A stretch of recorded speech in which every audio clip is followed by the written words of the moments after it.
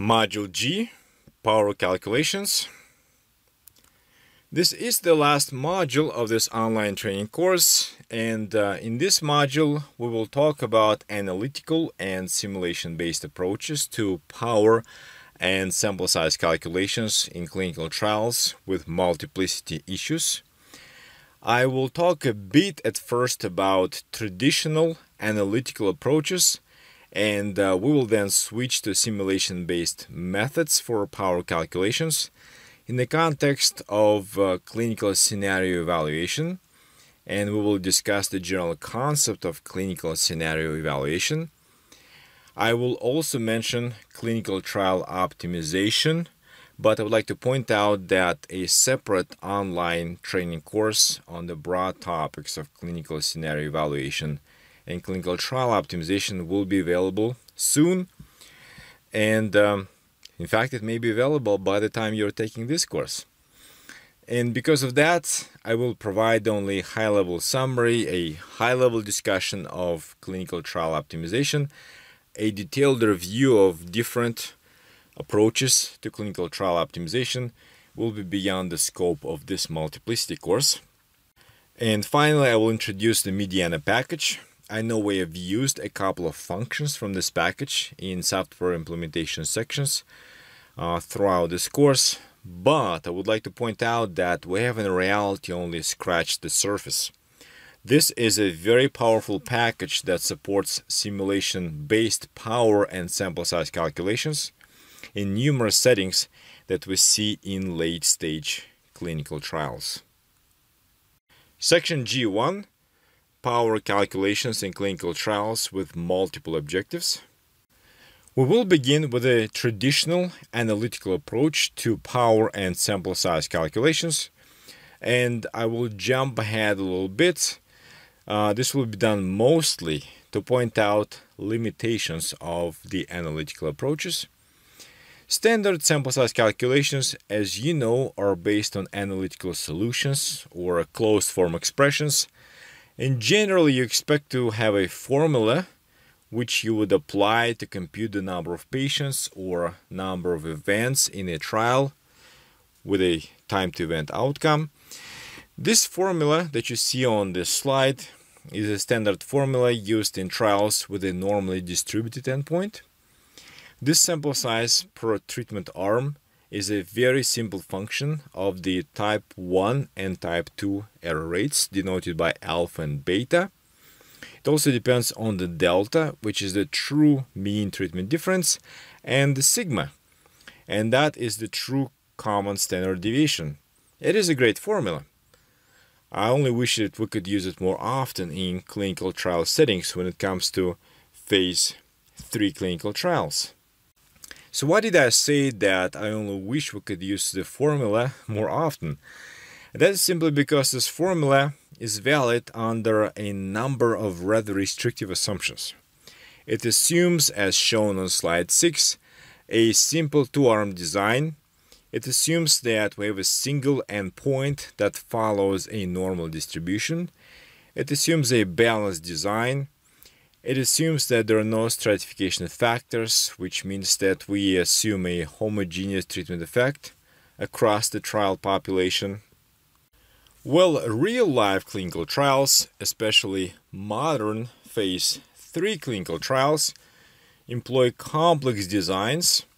They employ complex decision rules, and they generally look much more complicated than the basic standard setting that we introduced on slide 6. Clinical trials with multiple arms, which means multiple doses or active control arms, are very common. We see very commonly in phase 3 development multiple clinical endpoints, including multiple primary and multiple secondary endpoints. Multiple patient populations are also very common. In addition to that, the topic we have not discussed in this multiplicity course is the fact that interim looks and different types of mid-course adaptations are fairly common in phase 3 clinical trials. Since analytical approaches to sample size determination are not applicable in the setting, we will need to discuss an alternative set of approaches. And this leads us to a discussion of the role of the general analytical approach and closed form expressions for the number of patients to be enrolled in a trial. Closed form expressions used in standard sample size calculations very often rely on simplifying and sometimes even artificial assumptions that may be difficult to justify in a real clinical trial. And by making these simplifying assumptions, we begin to slowly deviate from the truth. One simplifying assumption is probably okay, but where exactly do we draw a line here? As statisticians, how do we justify those simplifying assumptions to our project teams? We may say that we made a few simplifying assumptions because we wanted to get a quick answer for our trials, but is it okay to cut corners in multi-million-dollar clinical trials? The answer to these questions is that we need to rely more on simulation-based approaches when it comes to power and sample size calculations in phase 2 and phase 3 clinical trials, because they are much more reliable, especially when we deal with complex designs and analysis strategies. And in fact, in many complex phase 3 clinical trials, analytical approaches and closed form expressions are simply not available.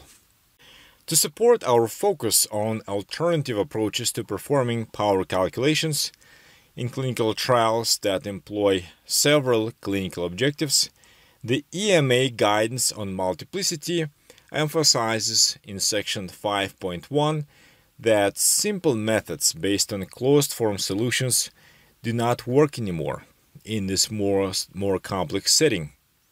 It is stated in this document that sometimes a series of related objectives is pursued in the same trial, each with its own primary variable. In these situations, planning of the sample size becomes more complex due to the different alternative hypotheses related to the different endpoints and due to the assumed correlation between endpoints. What I would like to point out is that Section 5 focuses on clinical trials with multiple endpoints, but of course the main message, the main set of recommendations presented in this section are clearly applicable to a very broad setting, a very broad class of trials with several clinical objectives that gives rise to multiplicity. And the FDA's guidance takes one step further and explicitly recommends computer simulations over analytic formulas that are no longer applicable in trials with one or more sources of multiplicity.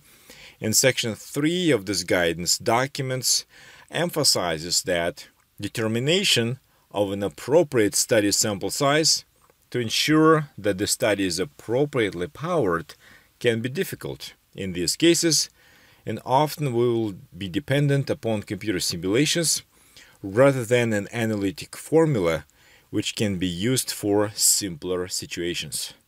The alternative approach that we will focus on in this module is to perform simulation-based assessments of relevant trial designs and applicable analysis strategies.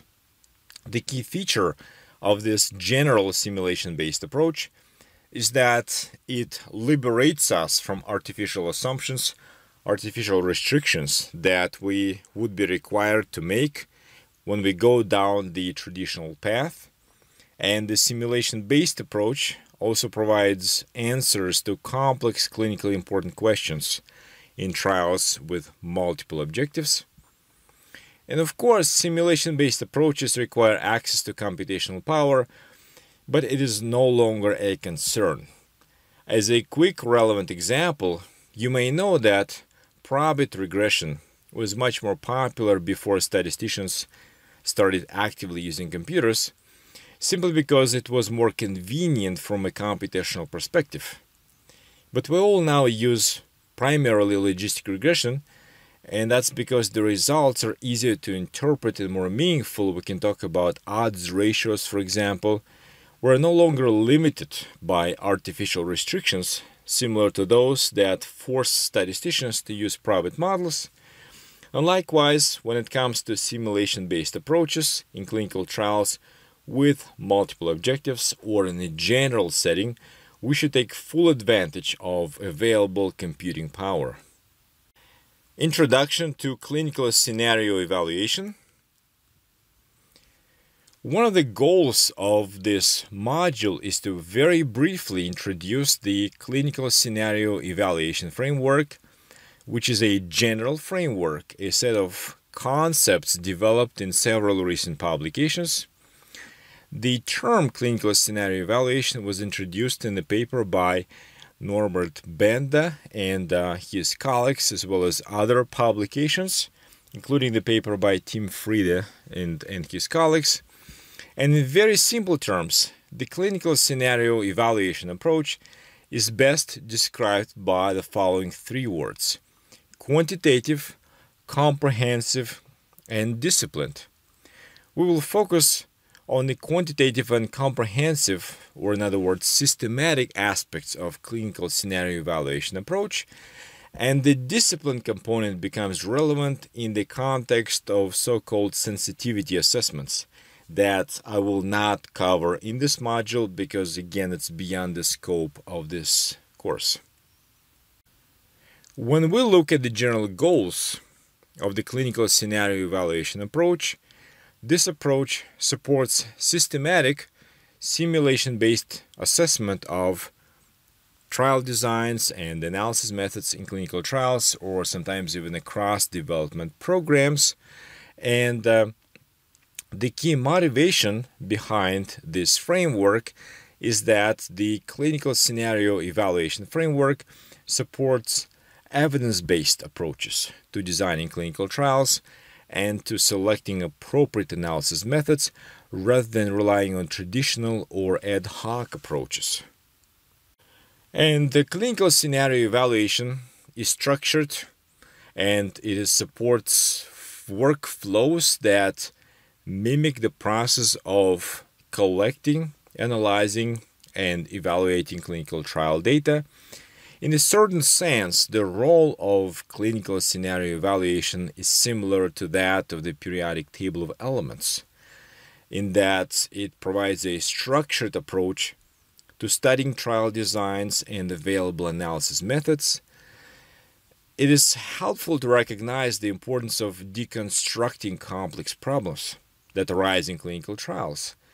And specifically, the clinical scenario evaluation approach encourages clinical trial sponsors, clinical trial statisticians to break down a complex problem of holistic evaluation of all components of a clinical trial to the key elements or steps, such as the specification of parameters of the data generation process, known as the data model, specification of the analysis methods, known as an analysis model, and finally, evaluation criteria that are closely aligned with the clinical objectives of a particular trial, that's known as an evaluation model.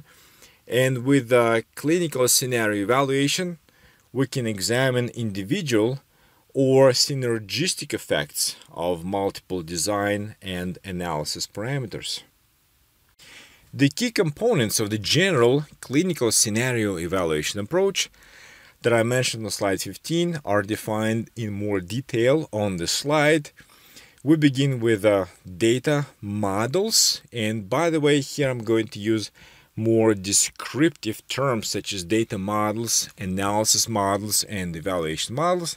But I would like to point out that in the original publications on clinical scenario evaluation, those components were labeled assumptions, options, and metrics respectively. So beginning with data models, they describe the data generation mechanism in a clinical trial. The goal of analysis models is to define statistical tests, descriptive statistics, and other analysis tools. It includes, of course, multiplicity adjustments. That's the main goal of this online training course. And those are the elements that would be computed from the trial data that were generated using the applicable data model or data models. And the last component relies on evaluation models, and those specify measures for evaluating performance of the analysis strategies that were defined in the second component in analysis models. And I will walk you through the process of defining these components or these models when we begin performing power calculations in phase 3 trials with multiple dose placebo comparisons and the multiple patient population using the Mediana package. It will be done in the software implementation section at the end of this module. A closely related concept, I would say it's the next natural step, is clinical trial optimization, which is aimed ultimately at optimal selection of design and analysis parameters, including parameters of multiplicity adjustments based on clinically relevant criteria.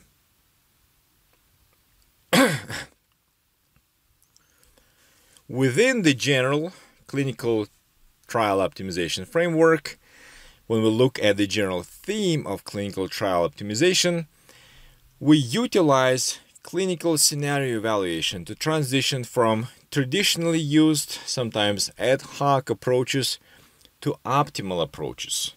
And by this I mean optimal approaches to selecting, again, trial designs, analysis strategies, including multiplicity adjustments, which is the main topic of this online training course.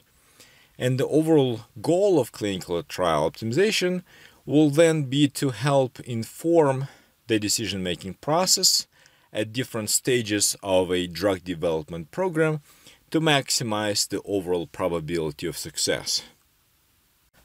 As we think about applications of clinical trial optimization, these approaches can be applied, and they have been successfully applied, beginning with more straightforward problems, for example, optimal selection of the sample size allocation in a traditional trial, as well as more challenging problems, such as optimal selection of analysis models. Of course, an appropriate example in the context of this course would be optimal selection of a multiplicity adjustment in a clinical trial with several objectives, as well as optimal selection of individual parameters, for example, hypothesis weights in a multiple testing procedure.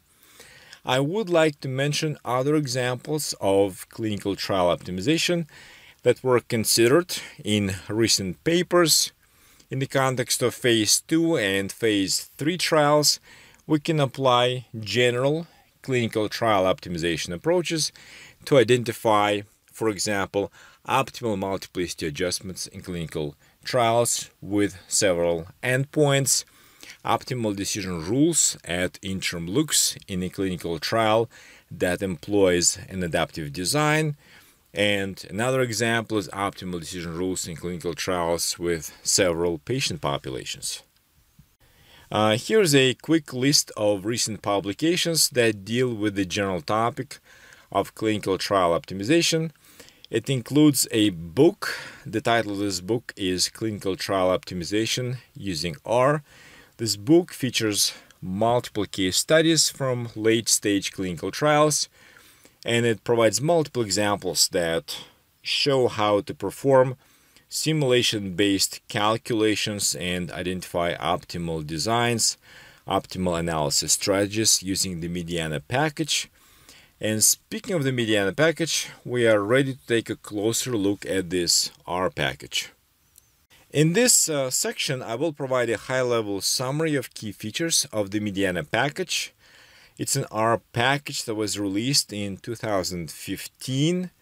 We started working on this package 2 years before that, and the main idea behind the package was to provide a systematic, standardized approach to clinical trial simulations. The goal was to facilitate a systematic simulation-based assessment of candidate trial designs, applicable analysis methods. And given this overall goal, it's not surprising that we decided to build this package around the clinical scenario evaluation approach. This package provides a general framework for clinical trial simulations that are typically performed in phase 2 and phase 3 trials.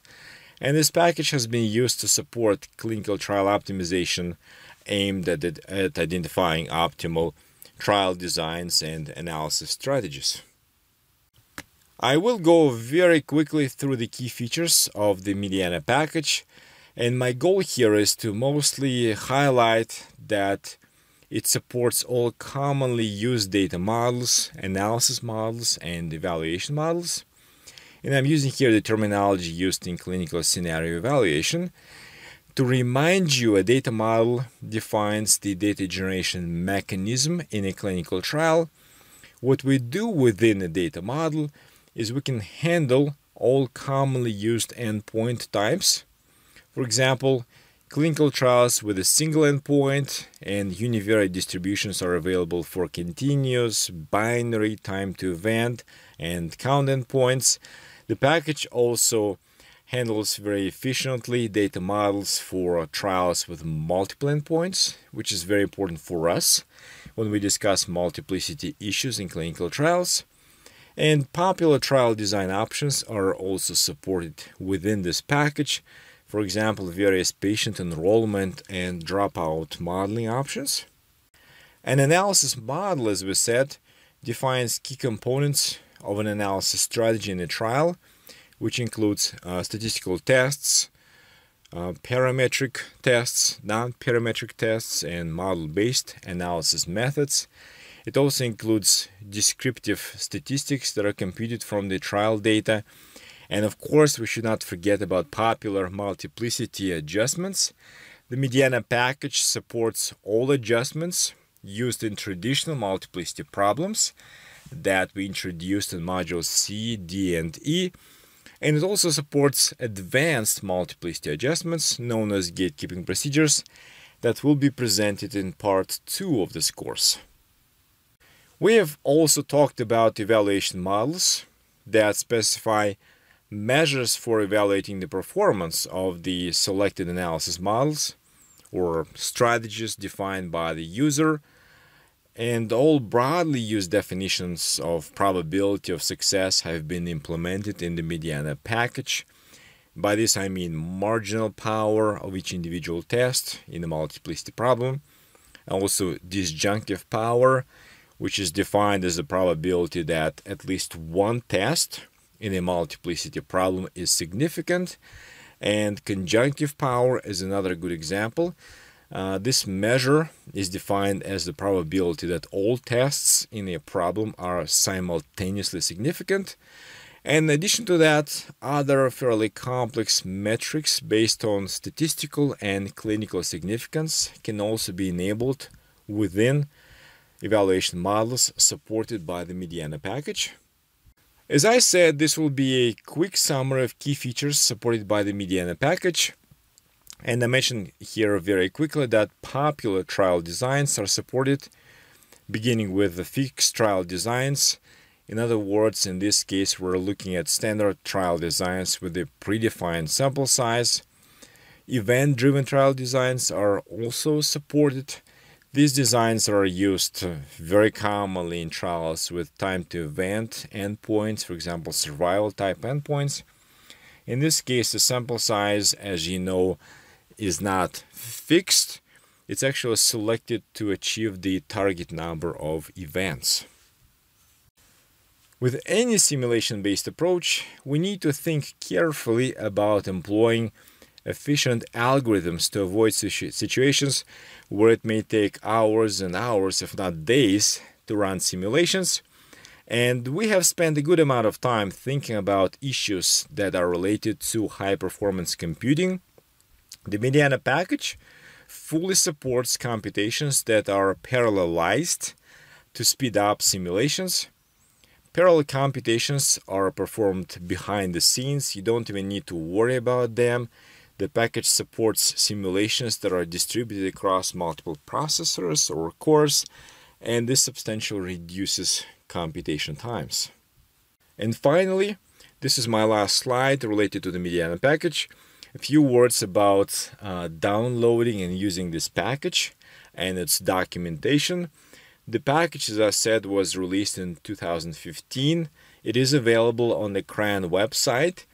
You will find a detailed reference manual on this web page. It's a standard PDF document, but personally, instead of using the PDF document that's available on the CREN website, I really enjoy using this online manual that's available on the website set up by Gautier Paul, who made multiple important contributions to the Mediana package.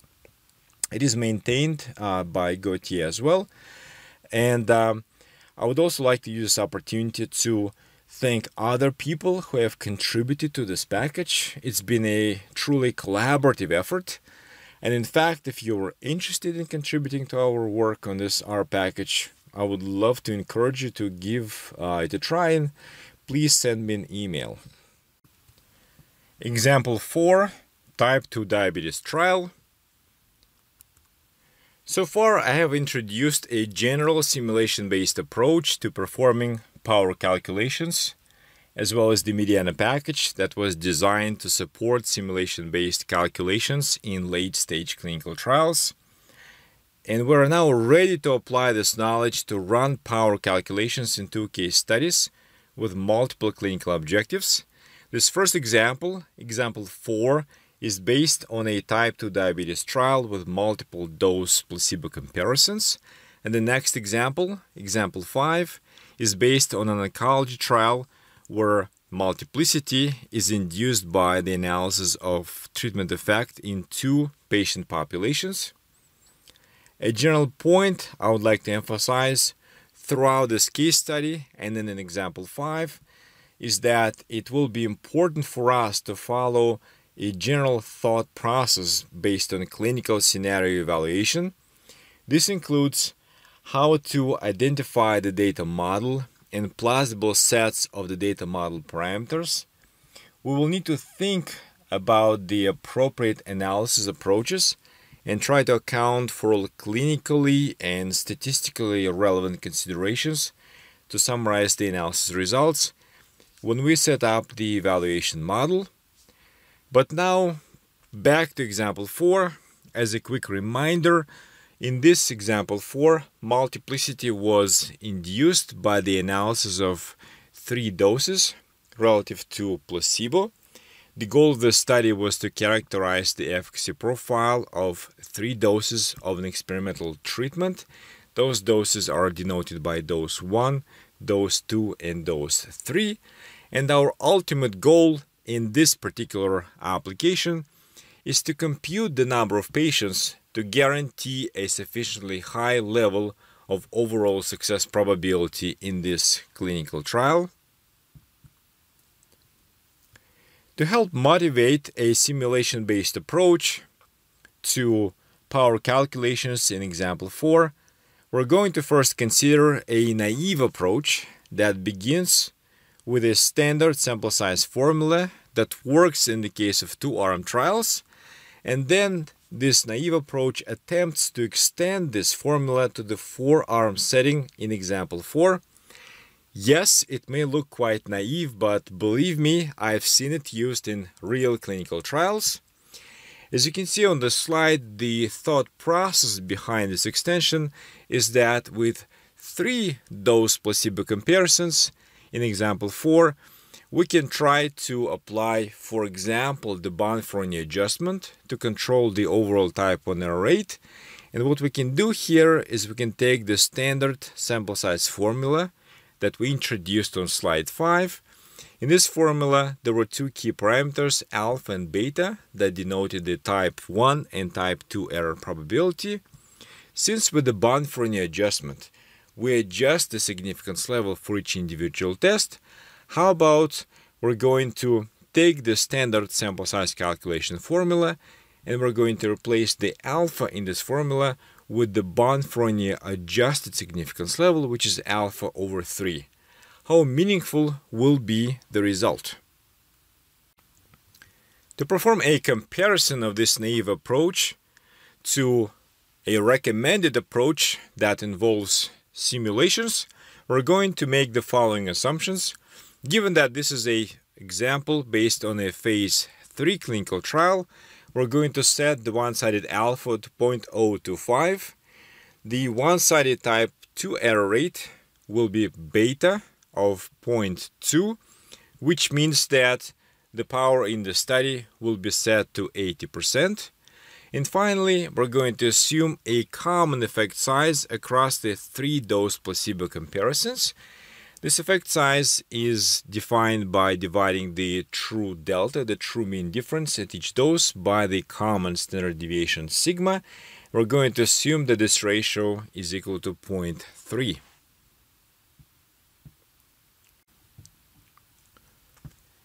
Let me first quickly compare the standard sample size approach without any adjustment. In this case, we can easily show that when we apply the standard sample size formula with the original alpha of 0.025, the resulting common sample size per arm is going to be 175 patients. When we switch to the naive formula that attempts to incorporate a Bonferroni type adjustment, the sample size per arm is going to increase by 33%, and we're going to end up with 233 patients per arm. What can we say about this analytical approach to performing sample size calculations in trials with several dose placebo comparisons? Well, we may suspect that it is unreliable, but it will be very helpful, very instructive, to understand what specifically is wrong with this naive approach.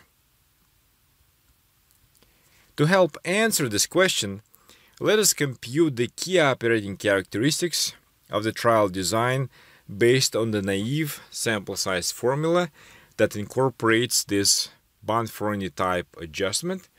We said earlier that the common sample size in this with this approach is going to be 233 patients per arm. Let us compute the marginal power for each dose placebo comparison, and by marginal power I mean the probability that each individual dose placebo comparison is significant. This marginal power is going to be exactly 80%. And disjunctive power, which is commonly used in clinical trials with multiple objectives, it is defined in the context of this particular clinical trial example as the probability that at least one dose placebo comparison is significant. This disjunctive power is going to be equal to 95%. When we compare this naive approach to power calculations in this type 2 diabetes trial to the recommended approach that makes use of simulations, we can see that with the simulation-based evaluation, the common sample size per arm is only 145 patients. What are the operating characteristics of the resulting trial design? We can see here that unlike the naive approach, marginal power with the simulation-based approach is much lower. The probability that each individual dose placebo comparison will be significant is only 56%. And that is because our ultimate objective here is to ensure that the overall probability of success based on disjunctive power is going to be controlled, and with the simulation-based approach, disjunctive power is in fact equal exactly 80%. So to summarize, the naive approach to sample size calculations that attempts incorrectly, obviously, incorporate a Bonferroni type adjustment results in overestimating the probability of success in the trial when we define the probability of success based on disjunctive power. The sample size was overestimated by 60%. Instead of 145 patients per trial arm, we ended up with 233 patients per trial arm. It's obviously completely unacceptable, and this tells us one more time how important it is to utilize simulation-based approaches to computing power and sample size in trials with multiple clinical objectives, and a general simulation-based approach will be illustrated using the Mediana package. In what follows, I will show you how to perform simulation-based power calculations in this clinical trial. In example 4, using the Mediana package, The Mediana package relies on the general clinical scenario evaluation framework, which means that we need to define the three main components: the data model, the analysis model, and the evaluation model. The first component is a data model, shown on the slide, that defines the process of generating patient data in a clinical trial. This model focuses on specifying the parameters of individual samples within a single trial, and samples are defined as mutually exclusive groups of patients.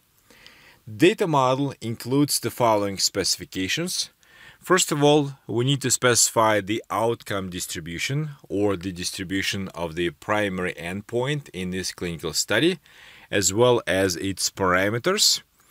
Secondly, we need to define the samples that are defined once again as independent sets of patients. In this particular case, each sample will be equivalent to a trial arm. Then we're going to specify the parameters of the individual samples, specifically the outcome distribution parameters and sample sizes, and finally the overall trial design. Here on slide 36, we're going to dig a little bit deeper and point out that in this particular case, there are 4 samples. Sample 1 is going to correspond to the placebo arm, and the other 3 samples, labeled samples 2, 3, and 4, are going to correspond to the individual dosing arms in the trial. The outcome distribution, or the distribution of the primary variable, is normal because the primary endpoint, based on the change in hemoglobin A1c, is assumed to be normally distributed, which means that we're going to use the keyword normal dist to specify the outcome distribution. And the trial design, the last component of this data model, is defined by a fixed design. And when we say fixed design, we mean a trial design with a fixed follow-up period, which is defined as the period from a patient's enrollment to discontinuation. The follow-up period is defined in this case by the 24-week treatment period. That was one of the key specifications of this type 2 diabetes trial. And in general, I would like to add that the Mediana package also supports event-driven designs with a variable follow-up period. This setting is very common in trials with time to event outcomes, and we're going to use this setting in example 5. This table defines the outcome distribution parameters in the individual sample. The table lists the 4 samples in the data model. They are IDs, placebo, dose 1, dose 2, and dose 3. And also the individual parameters of the normal distribution of the primary variable within each sample. We're going to assume here for simplicity that the treatment effect is measured on the effect size scale. And to accomplish this, we're going to simply set the standard deviations across the 4 samples to 1. Then the mean, the first parameter of the outcome distribution, will be set to 0 in the placebo arm, and it will be set to 0.3 in the other 3 samples because we assumed a common effect size of 0.3 across the dosing arms. This is the first piece of Mediana code, and what we do here is we specify 4 objects that define the outcome distribution parameters across the 4 samples in this data model. Each object is simply a list with 2 different values. The first value is mean and the second value is standard deviation. And you can see here that those 4 objects correspond directly to the assumptions that we made on slide 38. Specifically, the common standard deviation is equal to 1, and the first parameter, mean, is equal to 0 in the placebo sample, and it's equal to 0.3 in all of the other samples within this data model. This code defines the data model in example 4. Let's take a closer look at the code. The first step is to initialize the data model. It is done by using an empty model defined by the data model function without any arguments. And then we use the standard plus notation to add or to introduce additional components that define the full data model in this example. The first component is the outcome distribution object.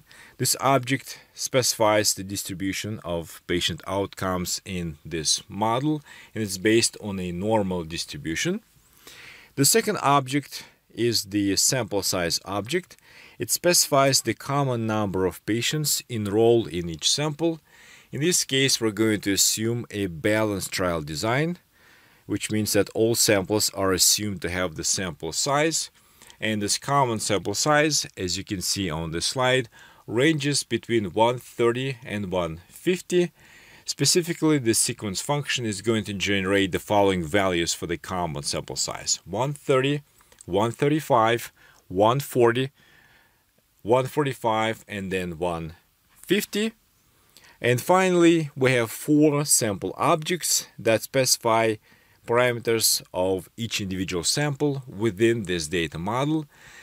The IDs of each individual sample show that those samples correspond to the 4 trial arms in this trial, and the objects that were defined earlier are going to be passed to the individual samples to specify the parameters of the normal distribution for the primary endpoint.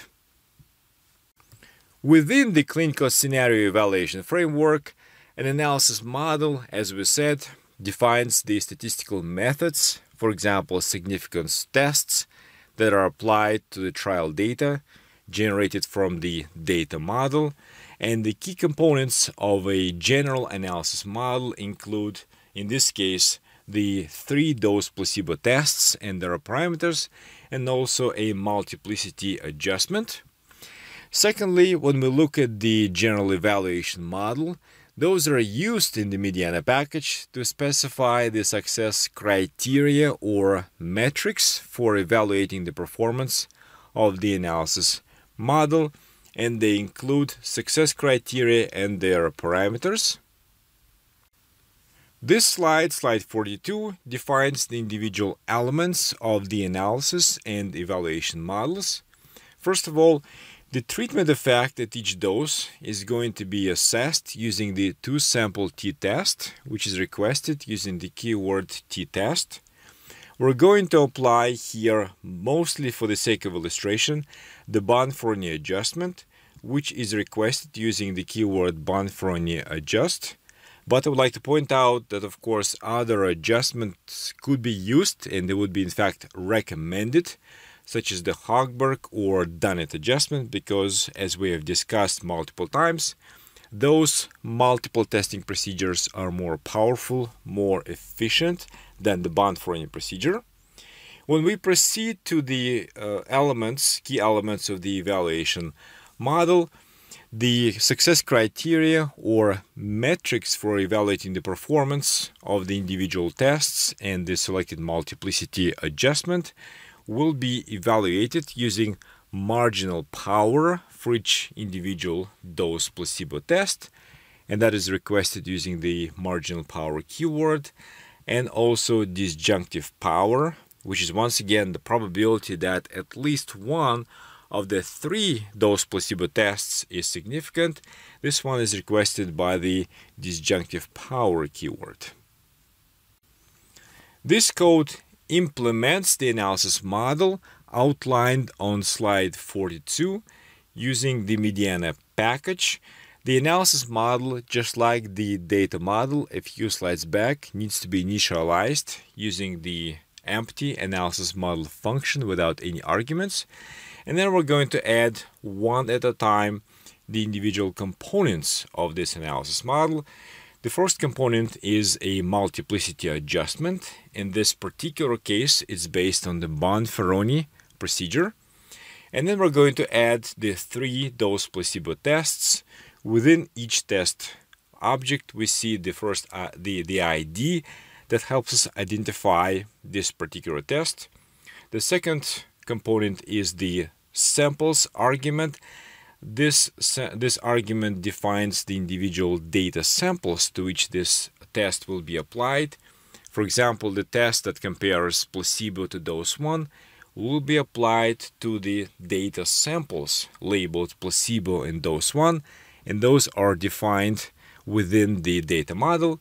And finally, the method argument defines the two-sample t-test. Next, the evaluation model is defined using the Mediana package. We begin with an empty evaluation model specified by the evaluation model function without any arguments, and then we add one success criterion at a time. The first one is a criterion based on marginal power, and that is specified using the method argument of this criterion function. We make it clear that this is marginal power.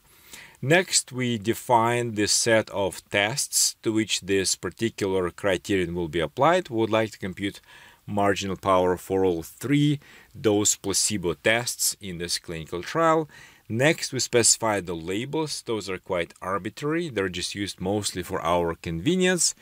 And the last parameter here is the par argument that defines the one-sided alpha level to be used in the success criterion. The specification of the evaluation model continues on slide 45. We have one more criterion to define, and this criterion is based on the disjunctive power.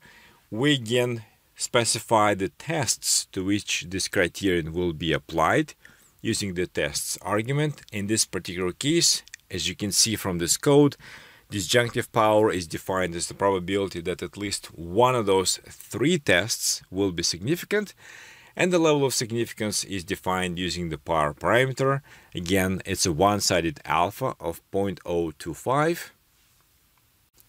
We're almost done. After the data model, analysis model, and evaluation models have been set up, we are ready to run calculations to compute the 2 metrics or success criteria that we specified in the evaluation model. That is marginal power and disjunctive power. And the very last step for us now is to define simulation parameters using a sim parameters object. This object has the following parameters. The first one, n.sims, is the number of simulation runs. The next one is the proc load. It's probably the most interesting parameter here. It defines the processor load for parallel computations. As I explained earlier in this module, the Mediana package makes heavy use of parallel simulations. And in this case, this parameter is set to full, which means that the simulations will be run across all available processor cores, which will definitely speed up the simulations. The last parameter is the random seed, which will be used in simulations to ensure that the simulation results will be reproducible. And now we can pass the 3 models we have defined and this set of simulation parameters to the CSE function. And of course, CSE stands for Clinical Scenario Evaluation. This function will take a few seconds to run the simulations. The simulation results will be saved, and we can quickly create a summary of the simulation results using the summary function. The simulation results are summarized in this table. The table shows that with the common sample size per arm of 145 patients, disjunctive power is very close to 80%. In this particular set of simulations, based on 10,000 simulation runs, the estimated disjunctive power is 79.9%. And I would like to remind you that with any simulation-based sample size calculation, the final sample size is found by performing a grid search. What we do is we review a range of sample sizes. In this particular case, the sample size per arm, as you remember, was set to range from 130 patients to 150 patients. So we review this range of sample sizes and we select the sample size that corresponds to the desirable level of the probability of success. In this case, we conclude that if we're shooting for an 80% probability of success based on disjunctive power, we will need to enroll 145 patients per arm in this trial. And of course, we're assuming here a somewhat simplified setting. We do not take into account dropouts, but dropout modeling can be incorporated when we define a data model in the Mediana package. The next example is example 5. In this case, we're going to consider a clinical trial with multiple patient populations. It's based on the non-small cell lung cancer trial that we introduced back in Module A. I would like to remind you that the overall goal of this trial was to characterize the efficacy profile of a novel treatment versus placebo in 2 patient populations, specifically in the overall trial population and a predefined subpopulation of patients with a marker-positive result at baseline. And this analysis of the treatment effect in 2 patient populations induces multiplicity in this trial. We're going to use the Mediana package to run a series of simulations with the goal of computing the number of events to guarantee a sufficiently high level of overall probability of success, and we're focusing on the number of events as opposed to the number of patients because the primary analysis in this clinical trial is formulated in terms of the time to an event. We're going to begin with the data model specifications, and this slide defines the 4 samples included in this model. The concept of samples in the data model was defined earlier. We use it in example 4. Samples are non-overlapping, homogeneous groups of patients in a clinical trial. In this case study, the overall population of patients is naturally split into 4 samples that are defined on this slide. The samples are labeled 1 through 4. The first sample includes placebo patients with a marker negative status at baseline, then placebo patients with a marker positive status, and then likewise samples 3 and 4 include patients who were assigned to receive treatment, but they have a marker negative or a marker positive status at baseline respectively. The samples are homogeneous in the sense that the effect, for example, a hazard rate is constant across the patients included in each individual sample. And another important parameter for us to specify in this data model is the prevalence of marker-positive patients. The prevalence is set to 60% based on historical data, and this parameter determines the relative sizes of the individual samples in this data model. With a 60% prevalence of marker-positive patients in the general population, the number of patients in samples 2 and 4 will be 60% of the total sample size in this trial. The other 2 components of the data model include the outcome distribution and the trial's design. We're going to assume that the primary endpoint follows an exponential distribution. And when it comes to the trial design, we're going to consider an event-driven design without censoring. And when I say without censoring, that means that every patient is followed until disease progression, which means that the number of events is going to be equal to the number of enrolled patients here, because our ultimate objective here is to compute the target number of events. This table summarizes the parameters of the outcome distribution, the exponential distribution, within each individual sample. We're going to begin with a set of assumptions about the median PFS. As you can see here that it's equal to 11 months within sample 1 and sample 2. And that is because the marker that is used to define the subset of marker-positive patients is predictive, but may not be necessarily prognostic, and there is no difference in terms of the effect within placebo patients who are either marker positive or marker negative. But when we proceed to the assumptions for the median PFS in samples 3 and 4, and these are the samples that consist of patients who are allocated to receive the novel treatment, we can see here that in patients with a marker negative status, the median PFS is increased to 12.5 months, and in patients who receive treatment and happen to have a marker positive status, the median PFS is increased to 15 months. Using this information and assuming an exponential distribution, we can compute the rate parameter or the hazard rate, and those calculations are presented in the rightmost column in this table. This piece of code on slide 53 simply summarizes the assumptions that we presented in slide 52. We create 4 objects that store the assumed values of the hazard rate of the exponential distribution for the primary endpoint within each sample. And the suffix that we see, for example, for the first object, Pn, indicates that this is the set of assumptions for placebo patients with a marker negative outcome. PP, for example, stands for placebo patients with a marker positive status.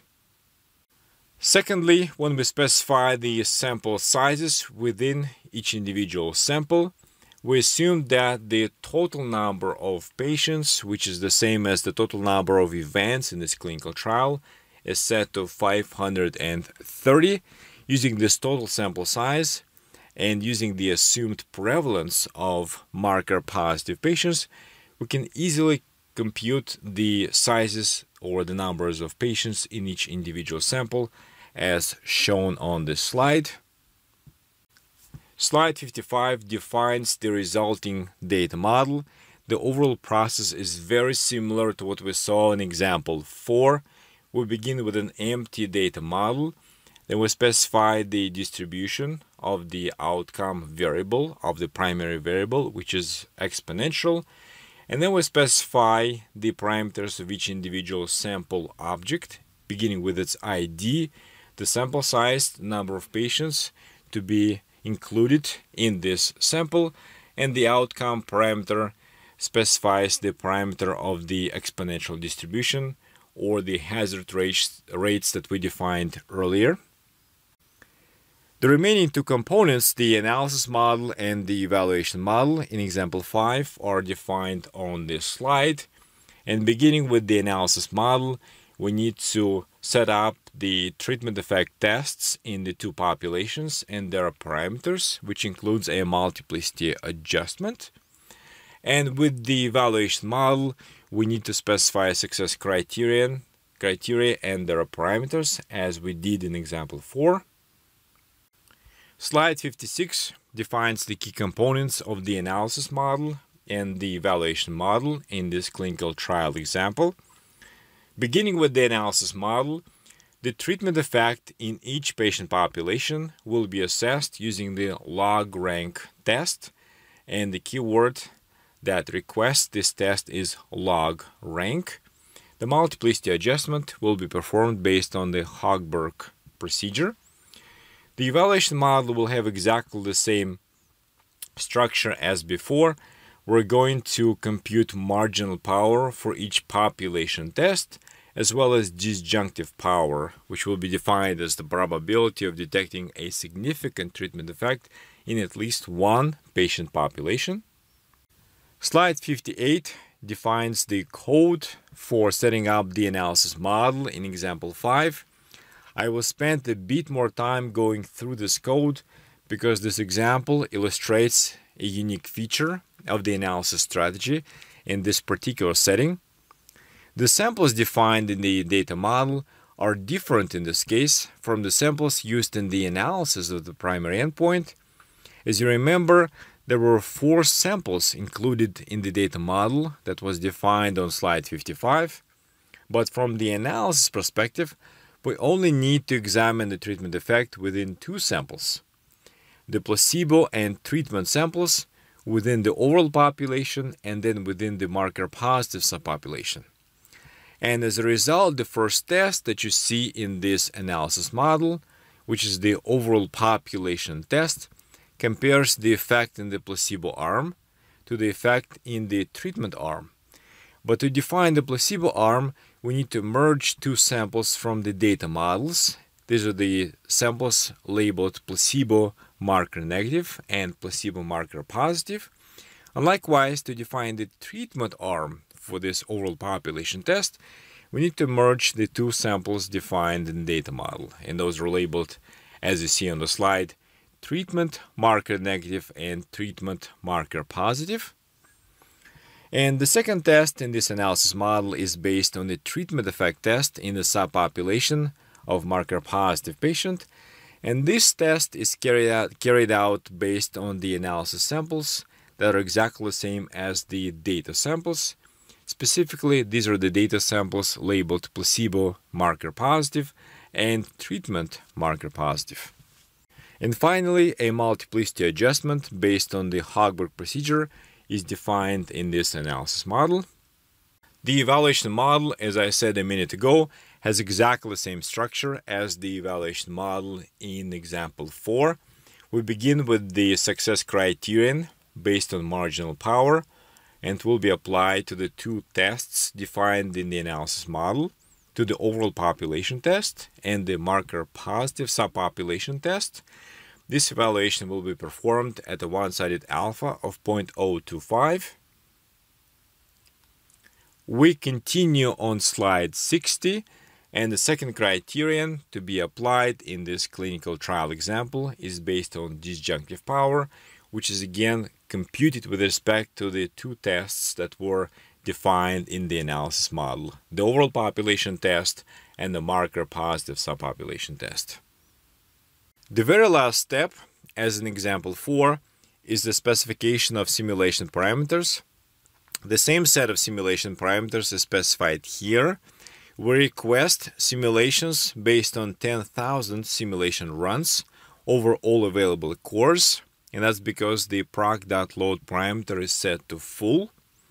The CSE function is called to perform simulations, and the summary function generates a simple summary of the simulation results.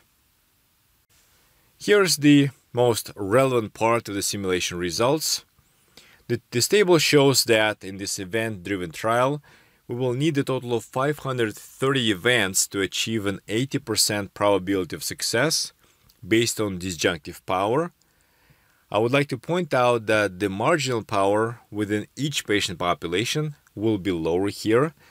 It actually happens to be almost the same in the overall population and in the predefined marker positive subpopulation in this particular case, but it does not have to be the same. We need to remember that disjunctive power is greater than marginal power for each individual test due to a synergistic effect. Mediana package. We have just a couple of slides left, and I would like to make two quick comments. An important component of the Mediana package is a set of tools for producing nice publication quality simulation reports.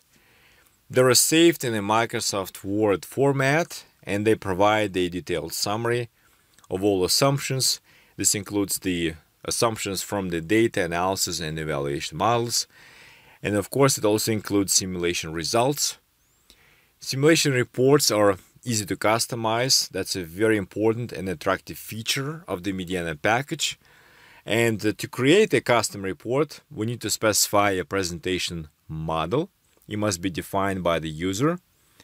The user can control the document structure. For example, sections and subsections can be created and various table options can be defined.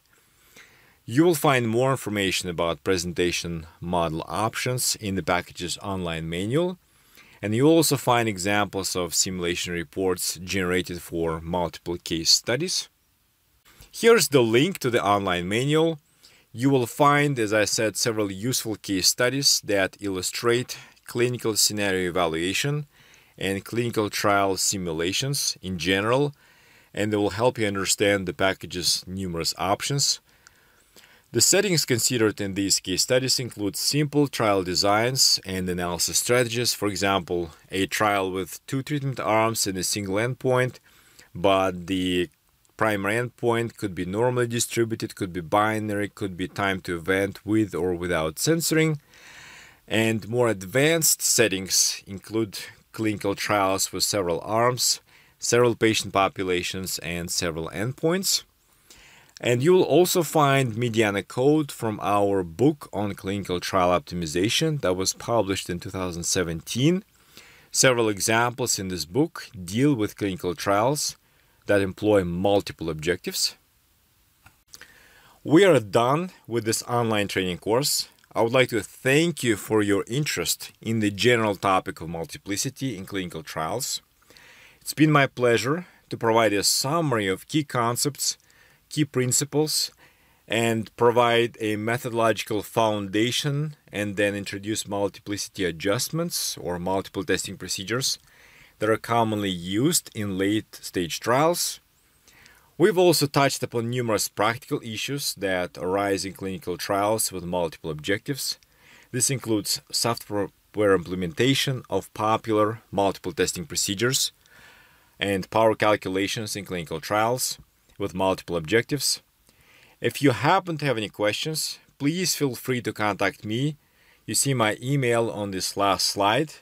And I would like to remind you again that this online training course focused on traditional multiplicity problems, and advanced multiplicity problems are discussed in another course, the follow-up course, Key Multiplicity Problems in Clinical Trials, Part 2.